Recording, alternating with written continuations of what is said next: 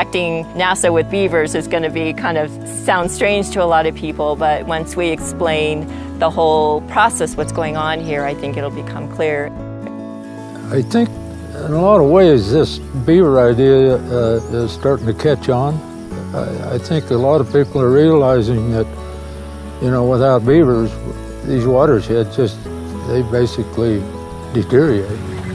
Jay is an Idaho rancher who worked with researchers to bring beaver back to his land in 2014. Within 6 years, there were more than 200 beaver dams along the creek, and the stream on Jay's property flowed 40 days longer into the year.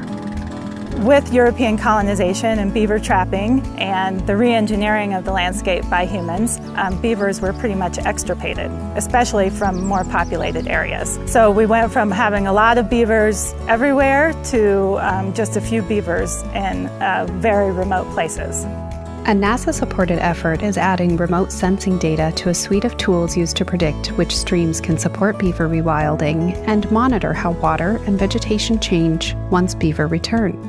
The work that we were doing this morning was about trying to attract and lure beaver, and what we're seeing up here in terms of then taking, we built 25 fake beaver dams and now there's well over 200 of them. We treated a ½ kilometer, now they're covering 5 kilometers.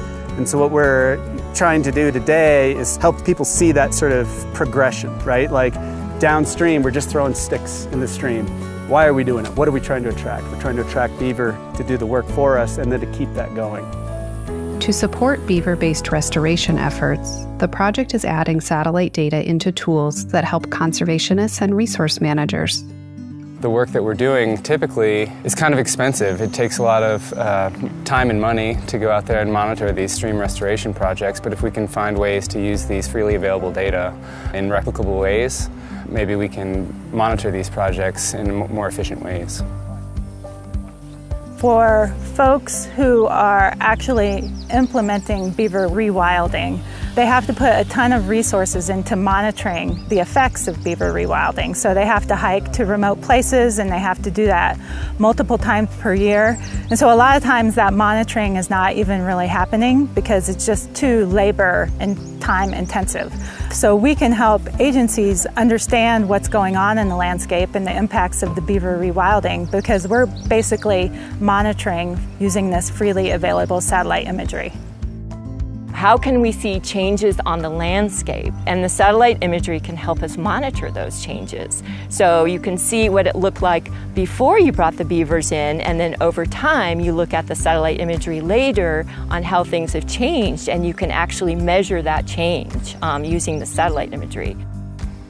There's Idahoans who are doing this awesome kind of work that is improving the landscape, and by our involvement we hope to both understand what's happening better but also bring more attention to some of these folks who are really doing the work on the ground and making Idaho a better place to live.